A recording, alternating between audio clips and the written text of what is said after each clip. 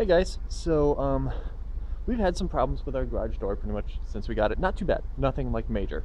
Just the garage door opener doesn't work when leaving a lot of the time. You got to be like right under it or something. It's not bad, but frustrating.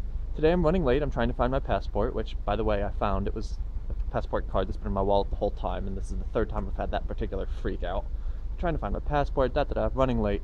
Got to close my garage door, not working, and yeah, I got pissed and I took it and I threw it on the ground. Yes, the song was running through my head. Shattered into pieces, whatever, and I got, obviously cathartic, whatever. Picked up the pieces, tossed them in my car, put it back together. But I mean, there's no circuit board here, so that was the moment of truth. I just got back home from work and I see the circuit board.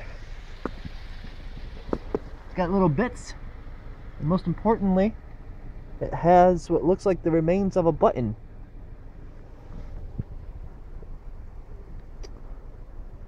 I'm not quite sure how this works. Is this the button right here?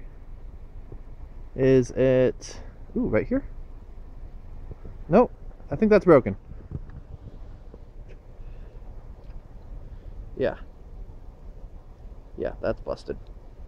That took a hit. I was kind of hoping I'd be able to like pick up the circuit board off the ground, where literally I'm pulling up and I see it and I'm like, oh, it must be right here, and thunk. But obviously that's not the case. That's less dramatic than I thought.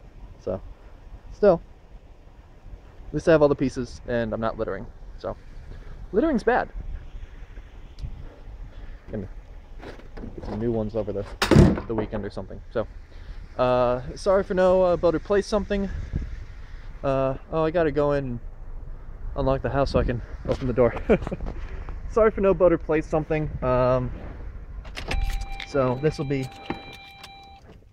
the Friday video, and more ability to replace something coming up next week. So thanks for watching.